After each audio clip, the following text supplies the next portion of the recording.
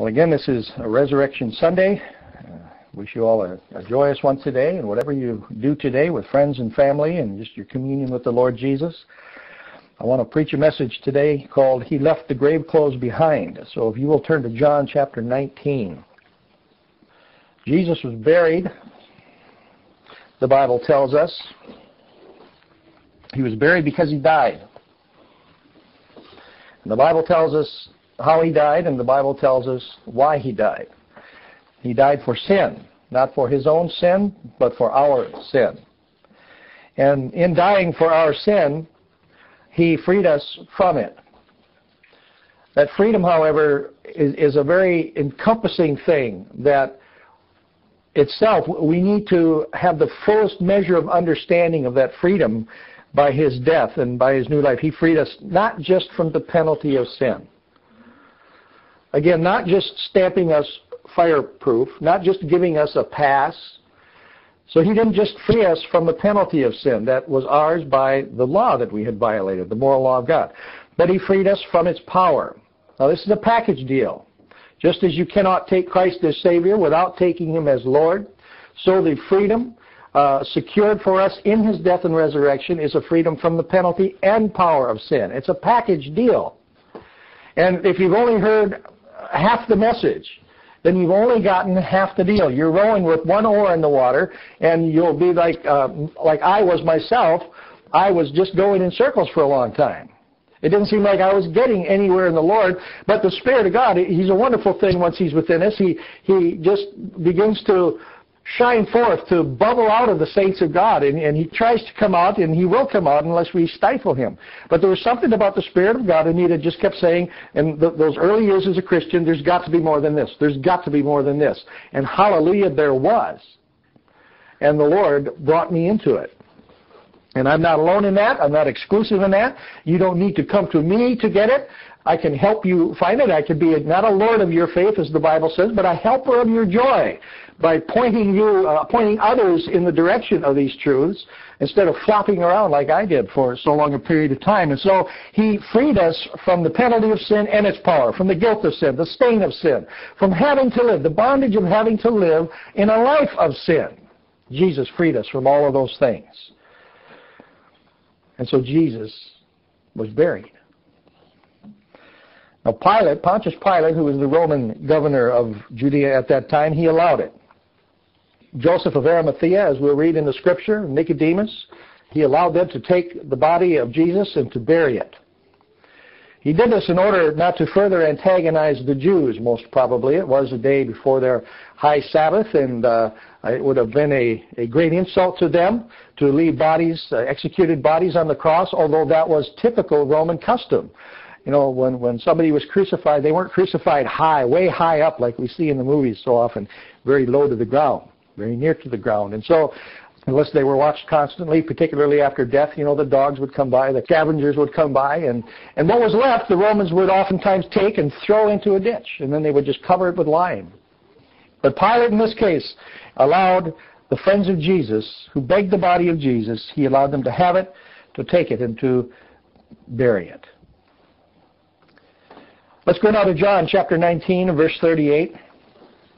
And after this, Joseph of Arimathea, being a disciple of Jesus, but secretly for fear of the Jews, besought Pilate that he might take away the body of Jesus. Now, let me make a note here, being that the prior 2 weeks' messages were on watchfulness. Next week we're going to talk about watchfulness again. Let us not thump Joseph of Arimathea too long, because the Bible said that he was a secret disciple of Jesus for fear of the Jews. There may come a time in our culture, in our society, indeed there will be in the global environment that will come to pass, when those of us who are followers of Jesus will have to be somewhat private about it. Many of the avenues of evangelism or the avenues of being public about our faith will be closed to us unless we enter into them at great peril. And nobody foolishly puts themselves into peril's way just to prove a point. Death and martyrdom come to saints oftentimes. They have from the first, but even the early Christians, the first century Christians said, we do not go out and seek it. When it comes to us, we do not run from it and hide, but we do not go out and seek it. And so Joseph of Arimathea should in every and all respect be taken as a honorable and a devout disciple of Jesus. he besought Pilate that he might take away the body of Jesus, and Pilate gave him leave. He came therefore and took the body of Jesus. And there came also Nicodemus, which at the first came to Jesus by night, and brought a mixture of myrrh and aloes, about 100 pound weight. Then took they the body of Jesus, and wound it in linen cloths with the spices, as the manner of the Jews is to bury. Now in the place where he was crucified there was a garden, and in the garden a new sepulchre, wherein never was man yet laid. There laid they Jesus, therefore, because of the Jews' preparation day, for the sepulchre was nigh at hand. The first day of the week cometh Mary Magdalene early, when it was yet dark, unto the sepulchre, and seeth the stone taken away from the sepulchre. Then she runneth, and cometh to Simon Peter, and to the other disciple whom Jesus loved, and saith unto them, They have taken away the Lord out of the sepulchre, and we know not where they've laid him. Peter therefore went forth, and that other disciple, and came to the sepulchre. So they ran both together, and the other disciple did outrun Peter, and came first to the sepulchre. And he, stooping down, and looking in, saw the linen clothes lying, yet went he not in. Then cometh Simon Peter, following him, and went into the sepulchre, and seeth the linen clothes lie, and the napkin that was about his head not lying with the linen clothes, but wrapped together in a place by itself. Then went in also that other disciple, which came first to the sepulchre, and he saw and believed.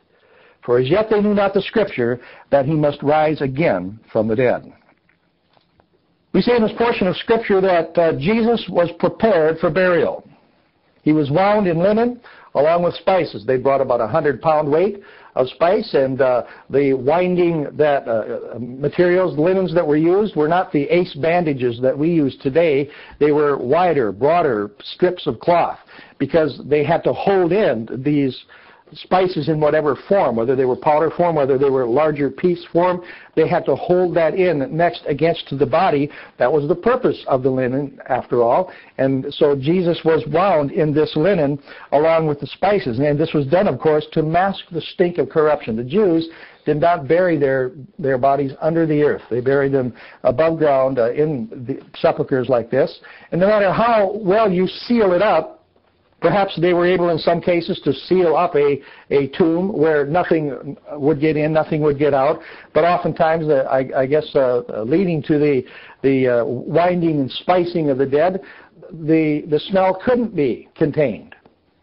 And so the linen was to hold the spices to the body, and the spices and the linen working together were to mask the stink of the corruption of the body. In our culture, we use aromatic flowers. Now, we have really no problem with this today because we have embalming, and that slows decay, and so we're not faced with that problem. But in earlier years, when that wasn't the case, then aromatic flowers were used, and that aroma was used to mask the smell of corruption that was beginning to set in while the family was grieving and prior to the burial. You know, bodies are ugly things as they decompose. Maybe our sense of grossness is being worn away by so many programs on television now. You know, crime scene investigation and forensics that give us little glimpses here and there of bodies in different states of decomposition or trauma or whatever. But basically they're ugly things as they decompose, and they're best kept out of sight. And again, the Jews wound the bodies with the linen and the spices to mask the stink of the corruption, but also to contain the effects, the consequences of the bodies as they would decompose. Well, we know, of course, that these efforts were wasted on the Lord Jesus, because he was not going to see corruption. He was not going to decay. His body would not return to the dust. His body was going to be resurrected. You see, Jesus rose from the dead. Amen? Hallelujah. Jesus rose from the dead. Take note again that Mary, and the Gospels say some others along with her, they came to further anoint the body. Now, Jesus was buried in Joseph's sepulchre because it was nigh at hand, and they had to make quick work of it. And they found the stone rolled away, and he was not there. Now, her report to the disciples was this: not that Jesus had risen from the dead. She said, they have taken him away, and we don't know where they've laid him. And so Peter and John run to the sepulchre. John gets there first. John looks in. Peter arrives, and then Peter goes in first.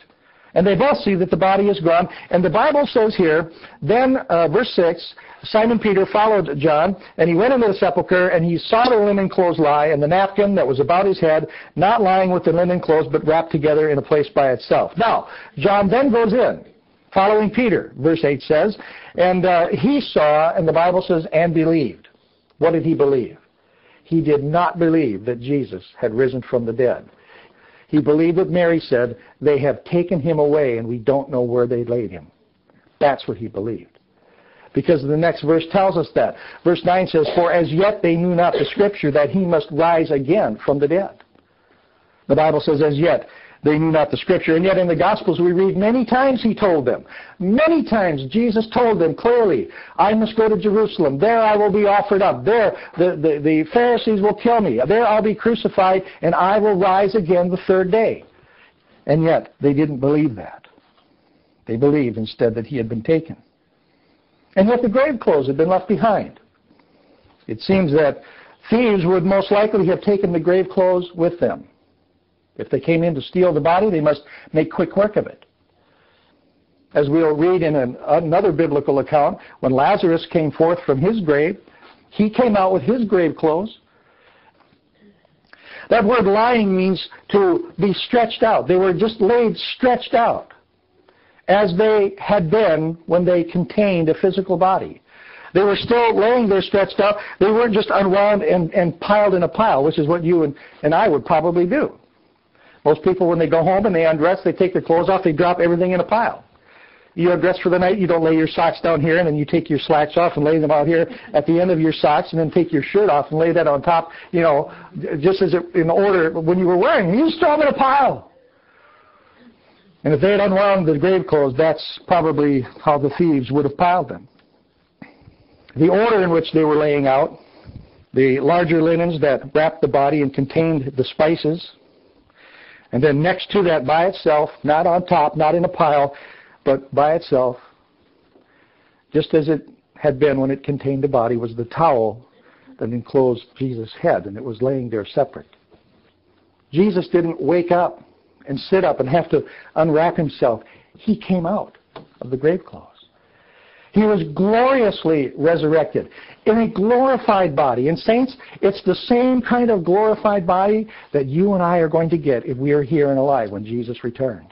The Bible says there will be some who are alive and remain when the Lord comes back. What's going to happen to their clothes? Will their clothes be changed too? Kind of like it was with Cinderella. She's in there in her tattered, in her ash-smudged dress and smock, and has got the scarf around her head, and all of a sudden that just dissolves and there's a beautiful gown in its place? No.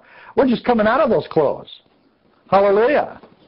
And we'll be in glorified bodies, we'll be in glorified garb, and that's the way Jesus was raised from the dead. And so the grave clothes were left behind. I don't believe there's a great significance to be accounted to the position of the grave clothes, because they were going to soon see the body. The grave clothes had little to prove for just a short period of time, because Jesus himself was going to appear shortly. What need have we then of the proof of grave clothes when you've got the actual person standing there in front of you? But they were left behind because Jesus was through with death. There was no need for grave clothes. The purpose of this message is not the fact that Jesus left his grave clothes behind, because as I said, the grave clothes being left behind and the position of the grave clothes, that proved relatively little. That's of not no significance to us, but of small significance, because Jesus himself, by many infallible proofs, showed himself to be resurrected. And so what is the significance to us today as saints? What application can we make to ourselves in that the grave clothes were left behind? Romans chapter 6 and verse 4, Paul's made a number of statements here now along the lines of the great revelations that Paul said he was given by the Lord. What it is to walk as a saved person, to live as a saved person. And what Paul writes about in Romans 6, and yes, Romans 7 and 8, goes back to what I told you earlier in the message here, that Jesus freed us. It's a total package from the penalty and the power of sin. This is what Paul writes about. Now, in Romans 6:4, he says this, therefore, He's making a conclusion now, or at least a point, if not a final conclusion, at least one of his main points. Therefore, we are buried with him by baptism into death, that like as Christ was raised up from the dead by the glory of the Father, even so we also should walk in newness of life. And so the statement from the Scripture, or from me anyway, as I preach this portion of Scripture to you, to the saints today, is leave the grave clothes behind. We don't need them anymore to mask the stink of the corruption of sin in our life. Leave them behind. What does that mean? Well, you know, we dress up the dead, don't we? At funerals, we take oftentimes miserable sinners. We dress them up in clothes that their whole lives they swore they'd never be caught dead in, and here they are. They're caught dead. I would be caught dead in a dress like that. I would be caught dead in a suit like that. And there they are. We put them in a suit. We put them in their best dress. We throw in an artifact or two, something that was special to them or that they were known for. We perhaps throw something in there, and then we stand up and tell stories about how good they were. That's why it's tough to preach funerals. Preaching a Christian funeral is easy. It's hard sometimes when the unbelievers come and ask to have a funeral in a church. What do you say about someone who's died without Christ? Who's gone on into a Christless eternity? And even if they lived the semblance of a decent life, what if they didn't? What if they were just a reprobate? What do you say? And yet we dress up the dead. I mean, we have to go through their saying goodbye process, and we ought to show respect for the dead because it was a human being. We ought to be treated with respect. But perhaps there's some of the extremes we go to that we don't need to go to. But you know, we start dressing up the dead long before they're dead. We start putting grave clothes on long before we're dead. And we do it to mask the corruption of sin. Early on in life, perhaps, we wrap and bind ourselves with the spice of pride to mask our sense of littleness. Or maybe we do wrongfully have a sense of superiority over others, undeserved. Whether it's a sense of inferiority or a sense of superiority, it still stinks. And so we wrap it with the spice of pride. Yeah, it's grave clothes. And we walk around in it. We walk around bound by pride to prove to ourselves and other people that we're bigger than we feel we are. And while we're yet alive, we wrap ourselves in the linen, the grave clothes of arrogance or aloofness. We are distant. We stand off from other people. Many times we do this to mask our hurt. We're afraid of being hurt. And so we're standoffish. And people get the idea, boy, what a stuck-up, what a snob. And it smells in us.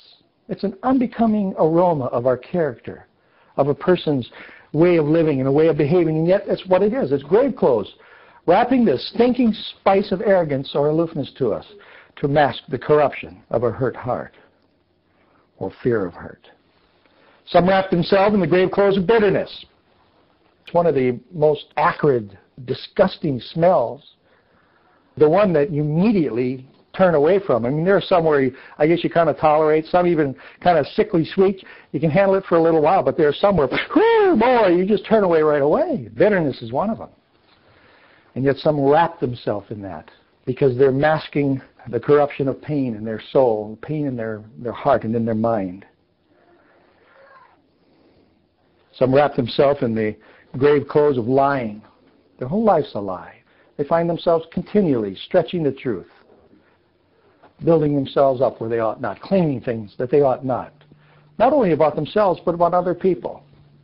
Not able to achieve greatness themselves, they find themselves going through life lying and tearing down others. If I can't make myself a great man or a great woman, at least I can bring everybody else down to my level so I don't feel so small. But there are those that wrap themselves in the grave clothes of deception and lying to themselves and others simply to mask the truth about their life. The truth is, we are more willing to accept one another the way we are than we think we are. These are all grave clothes, saints, dressing up the dead, and we start to do it long before we draw our final breath. And so we have multitudes of walking dead people. We want to hide the signs of aging. I have 2 pairs of glasses in my possession. that I use. These here are the bifocals. You can see the little lines in there, and everybody that looks at you can see them. I have another pair of the trifocals because somewhere along the line I lost my mid-range of clear vision. And so I needed trifocals to fill in that gap. Well, they talked me into buying lineless trifocals. You can't see the lines, but the magnification is there. The only problem is that there's just a little narrow band. See, now here, the whole lens is doing the work, and I can just kind of move my eyes. I've got my peripheral vision, low and high, close and far away. But these lineless ones, there's just a skinny little band in the middle of the lens. And unless you're looking out that one little band, and you got, whatever magnification you need, you don't see anything. It's all kind of fuzzy and hazy. And I was thinking, I got to laughing about it today. Why did I buy those? I did it for vanity's sake. I did it to mask the fact that I'm growing older and I've got poor eyesight. And so instead of that, I want to hide the fact that I have poor eyesight from people, so I buy these lineless things, so now I'm going like this all the time, and they go, man, that guy's really old. He's got Parkinson's disease. Look at him. You see what a lie it is? And then we do things like that to mask the signs of age. There's nothing wrong with adorning yourself. There's nothing wrong. The body of Christ, the bride of Christ, the Bible says, has certain things with which she adorns herself beautifully. Christian women as well. And not all of that adornment is inward. There is some outward adornment that is right and proper and is fitting. But you can go too far with that to try to hide the fact that you're getting old. And that the body, the flesh is just losing it, that it's aging and that it's falling apart. And so we lie to ourselves. We go have doctors do things that make us look other than what we really are. Sometimes to grotesque extremes today, to hang on to this thing of youth when the corruption of age is setting in. Or sometimes there's just hard living. Person's been living awful hard, and so they have to put the makeup on a little thicker, They have to hide the fact that sin has taken such a toll on their body. But what is that? Whether it's sign of age or whether we're wrapping ourselves in grave clothes to mask our hard living, we're trying to use those things as spices to cover over, to either mask our sin or to mask our fear of death. And so different ones bind themselves throughout life with different of these grave clothes. I don't know what your particular one was before you came to Christ or what your particular grave clothes might be right now. But you've got them, unless you're in Christ. And if you're in Christ, you ought to leave them behind. He left his behind, and the message is for us to leave ours behind as well. But sometimes we don't do that. Romans 6:4 says, Jesus was raised to new life. We have been raised to new life in Jesus Christ, with Jesus Christ. As Christ was raised up from the dead by the glory of the Father, even so we also should walk in newness of life. He was changed so as to come out of those grave clothes, leave them behind, and not need them anymore.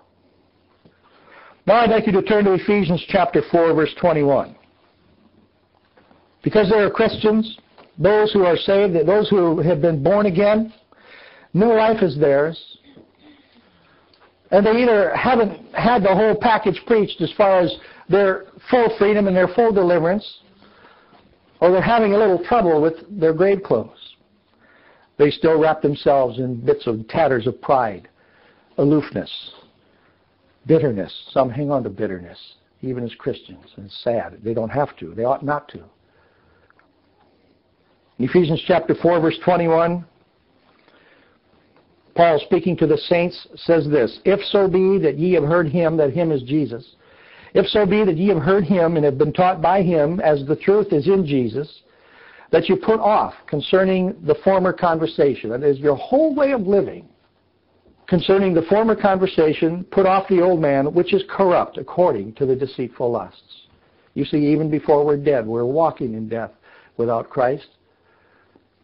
And the corruption and the stink of the corruption of death in flesh and sin clings to us, and we mask it with the grave clothes we dress ourselves up in.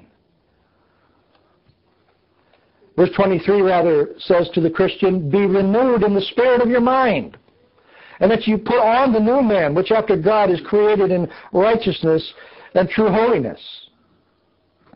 In John 11:43-44, I mentioned Lazarus a little earlier, and I want us to read about him now. Jesus was at the grave of Lazarus, and you remember the dialogue he had there with Martha and Mary? But his sister said this to him, "Lord, if you had come earlier, our brother would not have died." And they pointed out to him that it had been 4 days since he died, and by now he stinks. The corruption of flesh, of the body, is underway. And if we roll the stone away, he'll stink. Jesus knew what he was going to do, and he was going to raise him from the dead. And so he prays to his Father, and in verse 43 of John 11, the Bible says, when he had thus had spoken, he cried with a loud voice, "Lazarus, come forth." And he that was dead came forth, bound hand and foot with grave clothes. And his face was bound about with a napkin, just as they would do to Jesus in a short while. And Jesus saith unto them, those that were standing there nearby, "Loose him and let him go." My dear friend, Pastor Jim Bozowski, took a trip to Israel, went to see many of the holy sites, the shrines they have over there, and one of them that he visited was the tomb of Lazarus. He said, "I know it's not the right place." They lied to me. "That's not Lazarus' tomb." I said, "How do you know?" He said, "Well, when you go in the front of it, there's a stone stairway that goes way down. And the Bible says Lazarus came forth bound hand and foot in his grave clothes." He said they must have stood there a long time after Jesus said, "Come forth," if Lazarus had to hop up all those steps, bound hand and foot. But that's how he came out. And Jesus said to those that were standing nearby, "Loose him and let him go." Lazarus was alive, but he needed a little help unwinding. Sometimes we get saved, we need some help unwinding. Because, boy, the grave clothes were so tight. So many layers sometimes in our life before Christ. And Jesus said to those, "Loose him and let him go." As Christians, we're free in the Lord Jesus Christ, and we're free by Jesus Christ. But you know, it seems in the Scripture that we are appointed to help one another unwrap some of the grave clothes that bound us. Because try as we might, we tend to bring some of that with us into our new life in Christ. And it takes some getting over. And God has appointed us to help one another. He says to those of us, when we notice these things in one another, we notice perhaps a pride or an aloofness or an arrogance in a brother or a sister in Christ or a new Christian. Hear the Spirit of God. Hear the Lord Jesus saying to us, "Loose him and let him go." Help him. Help him unwind from that. I've given him a new life. I've freed him, but you help him and loose him and let him go. Can you hear the Lord saying that to you? Ephesians 4:21 says, "If so be that ye have heard him." You know, every child of God, every born-again Christian has heard the voice of Jesus as Lazarus did. Lazarus was laying stone cold dead in that tomb. And he heard the voice of the Son of God say, "Lazarus, come forth." And he came forth. And the Bible says here in Ephesians, "If so be that you have heard him." Christian, today, remember when you heard the voice of Jesus say, "Come forth. Come forth. I'm calling you to life. Come forth." And you came forth. You heard the voice, and you came forth, and you knew that new life was yours, and yet you realized that you had some growing that you needed to do yet. You had some things that you needed to come out of and enter into. You needed a little help unwinding some things in your life. And you know, God is just so gracious. He puts within the church everything and everybody we need to help us unwind, to get unwound, to leave these grave clothes behind. But we've got to want to do that and to cease dressing up the dead. And so we help one another. We start helping one another at home. We start being kind and gracious. Here's a scripture I want you to turn to now, Colossians chapter 3. This will be our closing scripture. And this is why I say we are appointed to help one another unwrap the grave clothes that bound us. We don't need grave clothes to mask the corruption of sin in flesh, because Christ has freed us from that and has given us something much better. Colossians 3 verse 12, "Put on, therefore, as the elect of God, holy and beloved, bowels of mercy." Learn what it is to feel compassion and to feel mercy from within. Not just, "Well, I've got to be kind to you, and I'm just going to be kind no matter what it takes." But to have it come from within and be a real thing. A work of the Spirit, as Jesus said, "Out of his belly shall flow rivers of living water," to come from inside. And to have there inside The kindness, that when we need kindness, we can look within ourselves, and there it is, put there by Jesus, by the Spirit of God, a kindness within our heart. A humbleness of mind. We don't need pride and arrogance anymore. We have a humbleness of mind. We know exactly who and what we are in Jesus Christ, and it's enough for us. I know that I'm accepted in the Beloved. I know that I'm approved of God. I know that in my heart, and so it doesn't matter what this one thinks of me or what that one thinks of me. It keeps praise from lifting us up too high, and it keeps criticism from pounding us down too low, because we know. We have a humbleness of mind that's of the Spirit of God and the Word of God in our heart. Meekness, long-suffering, forbearing one another. See, now, that means doing these things to each other, showing these things to one another, forbearing one another, and forgiving one another. If any man have a quarrel against any, even as Christ forgave you, so also do ye. Saints, when we do these things to one another, we help those who need the help of unwrapping the grave clothes that they're still struggling in. They don't need them anymore. Those who feel they must be on the defensive, stretch the truth a little bit, help them to understand. If Christ has accepted you, so do I. You don't have to prove anything to me. I'll encourage you to walk and to live in the same standard of holiness that I am, yes. But I'm not going to crush your head if you fall short. I'm not going to crush your head if you stumble. I've stumbled myself. I remember the young Christian family that took me into their home when I was first saved. And they taught me what it was to pray every day, the blessing of it. And when I stumbled greatly the first weeks as a Christian, I was quite a drinker before I got saved. And the first weeks after I got saved, I thought I was strong enough to go back into those settings and back into that environment and be with those same friends, and I wasn't. And the next thing you know, I was drunk and passed out and ashamed and embarrassed that I'd ever told anybody I was a Christian. And I went to their house and I sat on their couch and I wept in my shame. And they came to me. I know the brother Bill did, or Bob was his name. He put his arm around me and he says, "Though the righteous man falls 7 times, God will uplift him with his mighty hand." What a blessing it was for me. And Bob just helped unwrap the grave clothes around me and helped me to learn to walk in the freedom that Christ has secured for me. We who have accepted the robe of righteousness, we have no further need of grave clothes, do we?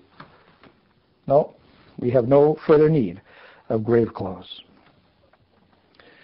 Forbearing one another, forgiving one another, if any man have a quarrel against any, even as Christ forgave you, so also do ye. Again, we see that these are things we're to exercise toward and on one another, helping one another. As Jesus said to those standing around about Lazarus, "Loose him and let him go," so we help one another. Verse 14 of Colossians 3 says this, "And above all these things, put on charity, which is the bond of perfectness." The purpose of the grave clothes was to wrap and to bind the spices to the body, to mask and to hide the rottenness of corruption. We're told here in Colossians to put on charity, love. That doesn't mean that everybody in your life is going to think that you just wink at everything and allow everything and approve of everything. There are times, man, where love's going to have to be tough, amen? Mm-hmm. But even then, that tough kind of love, if it's the right kind of love, the love that comes from God, it will help us be firm and be strong and yet be compassionate about it. We'll find within ourselves, even as we're delivering a hard word, we'll find the bowels of mercy at work. Hallelujah. Why? Because we've left the grave clothes behind. And there, in the robe of righteousness, having no need of grave clothes any longer, we have put ourselves, around ourselves, wrapped ourselves in charity and the love of God, which is the bond of perfectness, the bond of maturity. It's one of the adornments that the bride of Christ gets to wear. It makes her so beautiful. It's one of her most gracious adornments. That love binds the fragrance and the beauty of Christ to us, of all that Christ secured for us in his death and in his resurrection. Saints, he left the grave clothes behind. We ought to as well. Hallelujah. Let's stand. Are you here today and new life is not yours? You know it. God knows it. But you're hearing Jesus say, come forth. Come forth from death to new life. Leave the grave clothes behind. It doesn't matter how good they look. It doesn't matter how fine a job they're doing at masking the corruption of sin in your life. It is still there. And today you hear the voice of Jesus saying, come forth. I encourage you, come forth today. Come to Him. Come from where you are. Come forward and say, I hear the voice today, and I want to come. And I want to live in Christ instead of die in my sin. I'm coming today. I'm leaving death and sin behind. I'm leaving sin behind. I'm leaving my grave clothes behind. I want to come to Christ and receive the power to live free of sin and not just freedom from the penalty of sin. I want to have all that in my life, and so I want to come to Christ today. I hear His voice saying, come forth, and you want to come forth. You come forth this morning. You stand up front here, and I want to pray for you. Or perhaps you're here today, and you say, you know, I kind of feel some of those grave clothes in my life as you've been preaching today, and a couple of the points you hit on, that's me. That's in my life, and I want prayer. I want help unwrapping that. If you want prayer for that today, and you want to come forward, I'll pray for you. And you and I, by the Spirit of God, will go to the Word of God, and you'll be free. Hallelujah. Somebody did that once for me, and I want to do that for somebody else. I trust you do as well. Hallelujah. Let's pray. Lord Jesus, we pray for those today who are dead in their sin, and they're hearing your voice right now, calling to them, saying, come forth to new life. We pray, Lord, that even as Lazarus did, bound in his grave clothes, that they would come, and you will set them free. For whom the Son sets free is free indeed. We pray for them today, Lord, that they would be able to push aside every obstacle that comes up in their mind and their heart right now and come forth to be yours. We pray for them today. Let this be their day. As this is your day of resurrection, Lord, that we're remembering, let this be their day of being raised to new life in Jesus Christ. For them. God, I pray for all today who heard this message, who are your children, and perhaps felt that in this area or that area of their life, there's just a bit of the grave clothes hanging on yet, slowing them down, keeping them bound in that area, and they want to be free of that. Whether it's thinking wrong things about themselves, too much or too little in their own mind, God, and it produces a fear in them, Lord, a holding back, a hanging back, God, and they're not giving themselves to you or to their brother and their sister as they know they could, or they want to even, or as they ought, God. I pray for them today.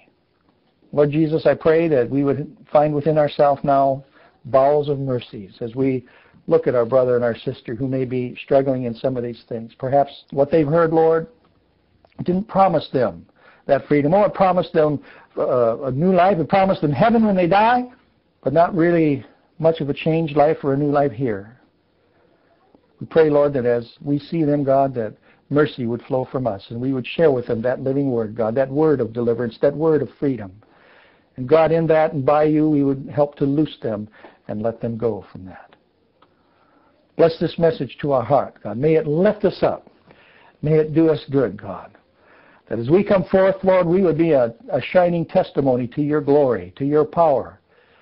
That you might receive all the glory and the honor and the praise. For you have done the work. You have secured it for us. And by you, because of you, it has become ours today. For that we love you. For that we thank you. We give you our affection and our obedience today. Lord, you have our heart, our life. Our moments are in your hand. Our eternity, God, we've entrusted to you. We thank you that you keep these things with such a strong and mighty hand. Give us a rejoicing heart all day today, we pray in Jesus' name. And everybody said, amen.